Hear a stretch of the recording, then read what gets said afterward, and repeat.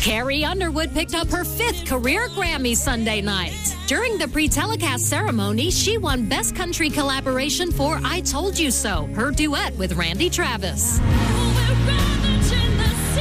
Carrie later joined Usher, Smokey Robinson, Celine Dion, and Jennifer Hudson for one of the show's signature moments, the 3D tribute to Michael Jackson.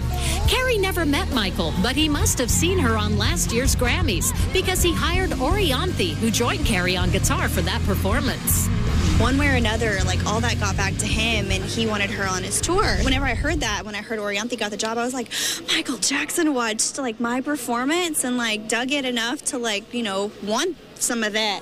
If you thought being part of the Michael Jackson tribute was big, how about Carrie's next gig? She's singing the national anthem at the Super Bowl. I'm going to be extremely nervous. If I look like I'm about to, you know, get sick on the field, I may at any moment during that song. Later this month, Carrie will begin filming for her first movie role in Soul Surfer, the true story of surfer Bethany Hamilton, who overcame the loss of an arm in a shark attack.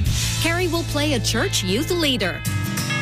And let's not forget that other upcoming event, Carrie's marriage to hockey player Mike Fisher. She showed me her ring and admitted that the wedding plans are getting bigger. We know so many people. We love so many people. There's so many people in the family, people that we work with that we just love to have around us.